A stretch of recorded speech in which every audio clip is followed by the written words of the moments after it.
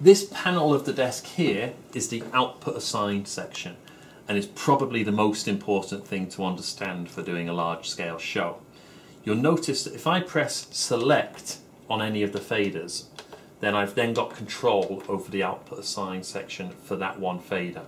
So I'm going to start by demonstrating switching off this button here while I'm selected on channel 1.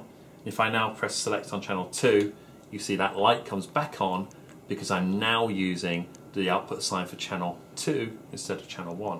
So I'm going to go back and switch on the stereo. The stereo button on output assign sends the output from whatever the selected channel is to the stereo master fader on the mixing desk. So if I press select on channel 1, I've got an orange light on stereo, and I turn up channel 1, any signal from here is going to the stereo fader, and because that's up, it can be heard in the auditorium.